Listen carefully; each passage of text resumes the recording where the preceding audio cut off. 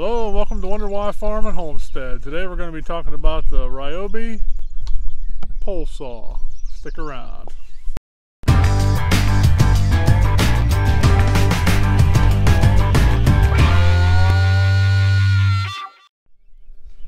Hey guys, welcome again. Let's get right into the topic today. Today's topic is going to be about a review of the Ryobi pole saw. I got this thing for Christmas from my wife because when she's riding around the tractor, she said she's tired of getting hit with trees. So I'm going to put it together here and we're going to do a little bit of trimming and I'll give you my assessment of it. So this is the saw out of the box. It comes already put together. The chain is already on it. The one thing that you do have to add is bar and chain oil. Like that. Just regular bar and chain oil that you use in a regular gasoline powered chainsaw. It comes with 3 poles. You have the main pole there with the saw tip on it. And then you have, they slide together. They're actually notched like that. Once you get them in the notch there, then you put this tightening collar up. Tighten it together. And this is a cordless battery operated 18 volt. There's the battery. Now it does not come with a battery. You have to buy the battery separately.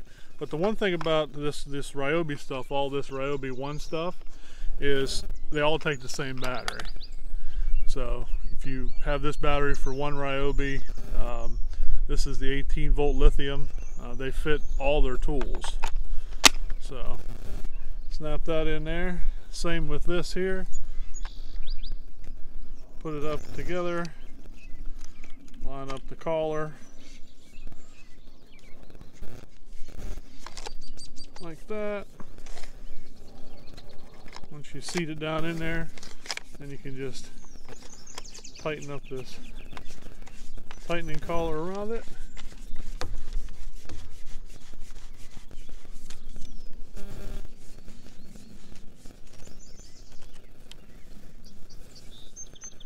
And there you have it.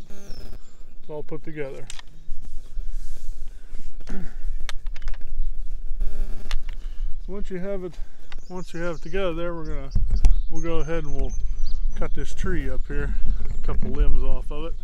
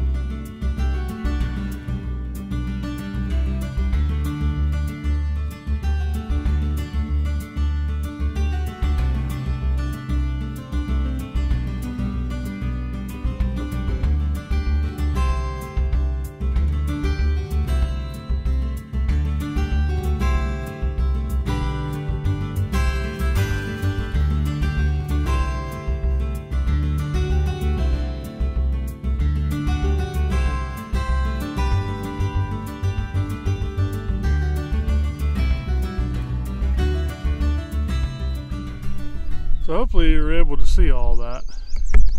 I'm pretty impressed with this little saw here. It's actually done a really good job. So this is really the first time I'm using it, but I'm really impressed with it.